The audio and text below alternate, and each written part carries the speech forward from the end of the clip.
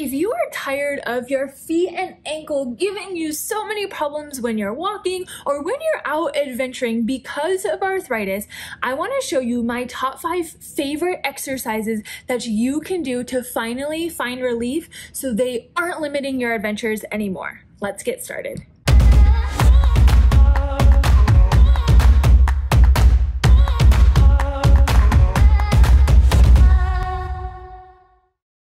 Your feet and ankles are so important, especially when you're out adventuring. When you're walking, especially on uneven surfaces, your feet and ankles can get kind of angry, especially when you have arthritis. Two of the best ways that you can help combat this pain and really tackle this arthritis is by improving the mobility and the strength of the joints in your feet and ankles, and also those little tiny muscles. We want to make sure that those are working how they should be.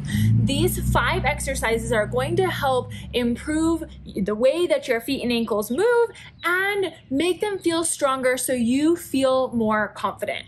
When we get started, you're going to need a couple of things. First, you're gonna need a hand towel. So just a smaller towel. A washcloth is going to be likely too small though. So if you can find a smaller hand towel, that would be perfect. And then you're gonna need one of these loop resistance bands. If you don't have these, or you want the exclusive Keep the Adventure Alive ones, there's a link below to purchase those. But these are so versatile and are going to help us strengthen both our feet and ankles super easily at home. All right, let's get started with these 5 exercises. Your arch is one of the most important parts in your foot, especially supporting you when you're walking. So this first exercise is going to help us strengthen these muscles and support the arch so we don't have a fallen or a flat foot. For this first one, you're gonna keep all toes in contact with the ground, and this is called a toe or foot doming. And so what you're gonna do is you're gonna try to make an arch keeping all your toes on the ground, especially that big toe. It's gonna wanna come up. So you're gonna try to make that arch, hold about 3 to 5 seconds, and then come back down. You should feel these muscles really start to kick in here. And that's gonna help us strengthen this arch. I would do about 10 to 12 of these. And the good thing about all of these exercises is you can do them very easily just sitting in a chair while you're working, while you're watching TV, whatever it may be. But try about 10 to 12 of these. If both of your feet are bothering you, do it on both feet. But this is going to help really strengthen that arch to help prevent things like plantar fasciitis and also give your foot the strength it needs to support you walking longer distances.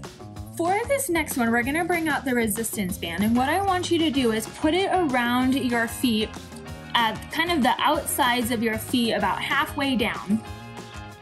Now, what you're going to do is you're just going to keep your heels and feet in the same position, but you're going to bring them out. So you're gonna turn your feet out. That's gonna work these muscles on the outsides of your calves and lower legs, because these are important, because what these muscles do is they come all the way down and they come into your foot. Your muscles in your foot are really small. These, you probably don't need very many until you start to feel it. So I would say do anywhere between 8 to 10 of these. And one of the things I want you to focus on is as you're pulling them out, hold for 2 to 3 seconds and then slowly bring them back to straight. Pull out and then slowly bring them back to straight. So do between 8 to 10 of these, hold for 2 to 3 seconds, and then slowly come back in. Okay, this is one of my favorites. So number 3, you're gonna grab that hand towel and you're gonna spread it out. Now this is best done on a wood floor or a slippery floor surface. But what you're gonna do is step on the towel at the very end so all 5 of your toes are on the towel. Now what you're gonna do is you're gonna try to scrunch with your feet and toes. You're gonna scrunch that towel, and I want you to try to get it so it's all the way scrunched. So now you're at the end. Use those toes, grab and scrunch and move it closer to you. And then once you do that, once we reach the end, then I want you to flick it out. This one can be a little bit trickier, but flick it out and then repeat. So I'll show you again. Toes on the end, and I'll show you from the front view this time if you can get a better look here. You're gonna grab and scrunch, grab and scrunch, grab and scrunch. This is working all of these little tiny muscles on the inside of your foot. So grab it and scrunch all the way to the end. Once you get to the end, you're going to then try to flick it away. Flick it away. So you're essentially bending your toes, digging in, and pushing out. This one is best done when you can keep your foot on the ground and just use your toes. So try not to lift your foot up at all. Try to keep your foot on the ground and just engage these toes. I would do this about 3 to 5 times through, starting out at 3 because this can be pretty challenging to begin with. So we want to make sure that we're using these small muscles in our toes, but make sure we're not overdoing it. So start out slow with about 3 repetitions. 1 repetition is scrunch it in and then flick it out. Start there and then work your way up. Like I said, it's going to be easier on a slippery surface like a wood or tile floor.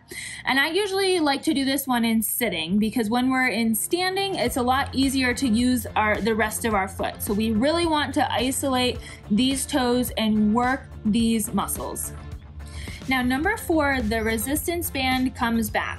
So what you're going to do is put the resistance band right around the ball of your foot. So right underneath your toes, right on the ball of your foot.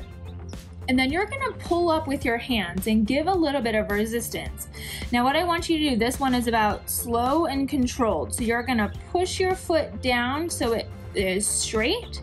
And then you're gonna slowly lift it back up. One of the things I want you to try to avoid is try not to arch your toes as you do this. So try to push down and then slowly come back up. Push down and slowly come back up. You should feel your shin muscles start to engage. Your toes may extend a little bit, but we just don't want you to really use those toe extensors for right now. So slow, this is working to support the muscles for the ankle, and slow and controlled on the way up. I would do anywhere between 10 to 12 of these. Start with a lighter resistance and then you can work your way up, but we want that control on the way back up. So this last one is called a toe splay, and what you're going to do, you don't need any equipment for this one. All you're gonna do is you're gonna just lift your foot up so your toes are off the ground, and you're just gonna spread your toes as far as you can. So you're gonna spread your toes, just lift it straight off the ground and splay them, spread them out as wide as possible. This is gonna help with mobility in your foot. Also, while we're here in the mobility realm, one other thing you can do is just simply taking your big toe. So your big toe is extremely important for walking, especially as you're pushing off. So when we lose mobility here, that can cause a problem. So it's simply just taking your big toe, and you can just relax and just move it.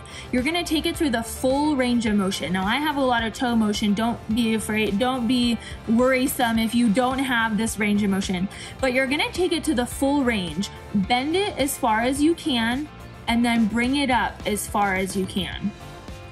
Bend it and bring it up. As simple as it sounds, especially if you have pain or problems with your big toe, moving it to the end range can be really important to bring blood flow to that joint.